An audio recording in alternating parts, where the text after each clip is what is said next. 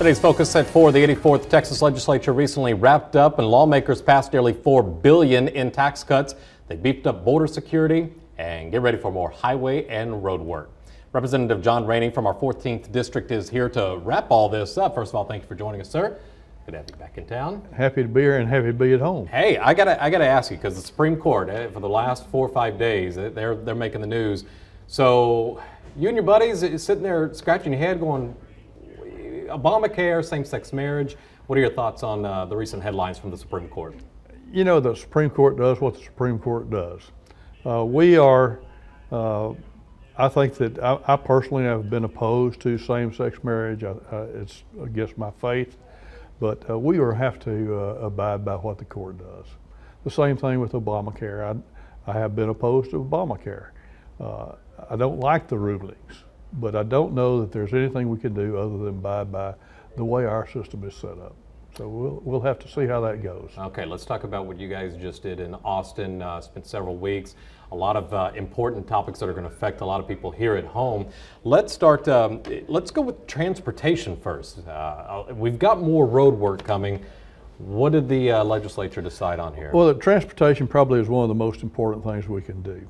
Last session, I'm talking about 2 years ago, we passed legislation that it was taking money out of the rainy day fund or keeping it from going into the rainy day fund, as a matter of fact, and putting it into highways, about $2.5 billion.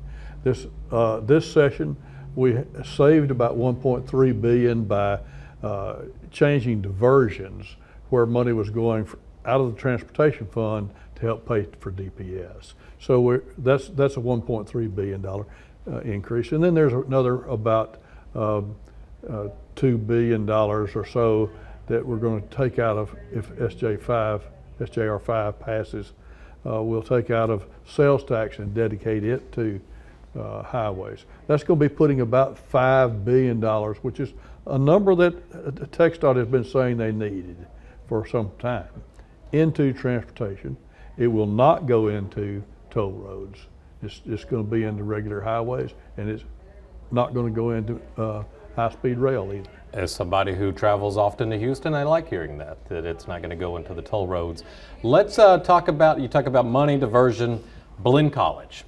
Your goal here was to take money and put it what you felt was in the right place, the right campus, more specifically the Blinn College campus here in Bryan.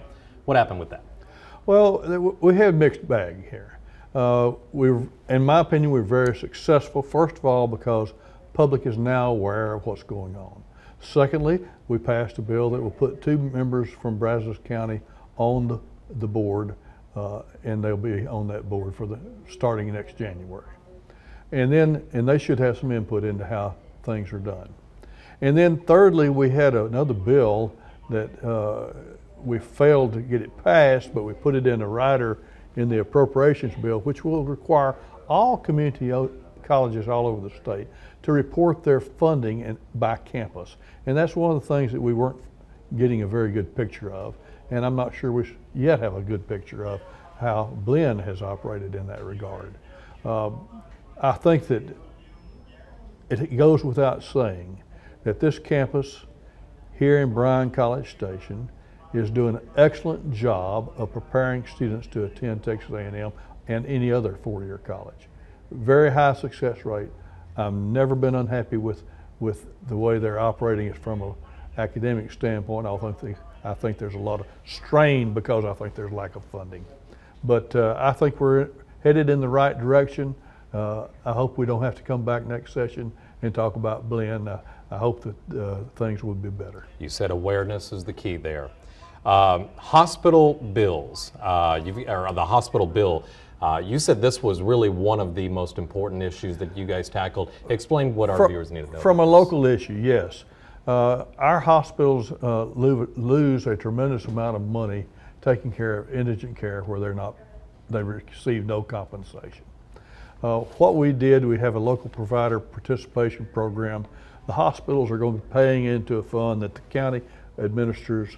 The county then can buy down federal dollars to help alleviate some of that cost of indigent care. I think it was a great bill. It's something that will help our hospitals that take care of indigents recoup some of those costs. It's federal dollars that we should have been getting. I've got about 30 seconds left. What's your proud moment from the past session? Well, you know, I got several of them. My proud moment was dealing with the blend situation, because I think it's critical to our community. That was the most important thing that I think we did, and there's a lot of other things that we did that have to do with sheriff's deputies being covered by